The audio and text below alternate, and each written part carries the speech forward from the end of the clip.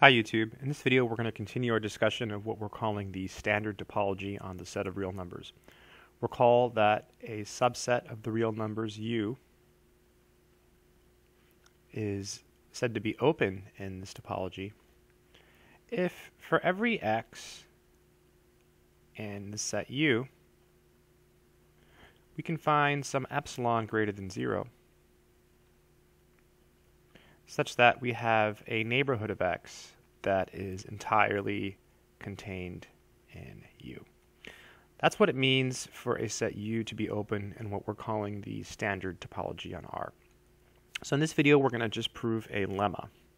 So I'm calling it a lemma because we're going to use this to prove at some point that the standard topology on R is in fact a topology. So this is one of the criteria required for something to be a topology.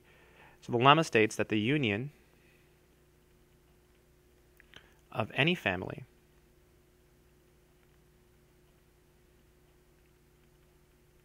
of open sets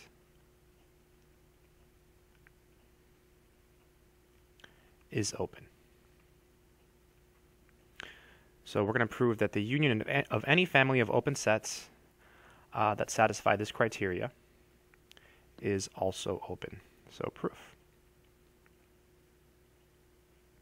So we'll start by considering a family of open sets.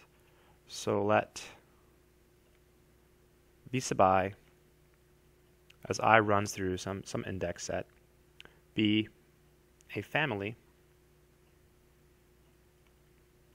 of open sets.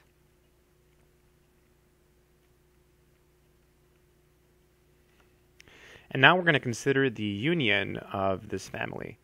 So set, let's call it W. Set W equal to the union of the VIs. And the claim is that W is an open set. So claim W is open. So we'll take some x in W, and then we have to show that there is an epsilon neighborhood about x that's completely contained in W, and that will complete the proof. So take any x in W. Well, that means that x is in the union of the v's. So then x must be in at least one of these. So x is in v sub j, let's say, for some j. Now, since x is in v sub j, and v sub j is open, it's an open set, there exists some epsilon greater than 0, such that there is an epsilon neighborhood about x that's entirely contained in v sub j. But v sub j is entirely contained in the union of the VIs, which is equal to W.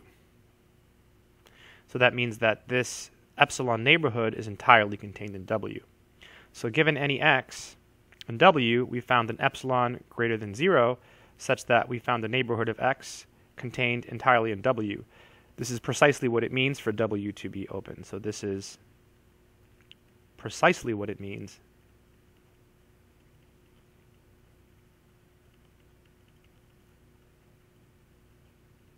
for W to be open.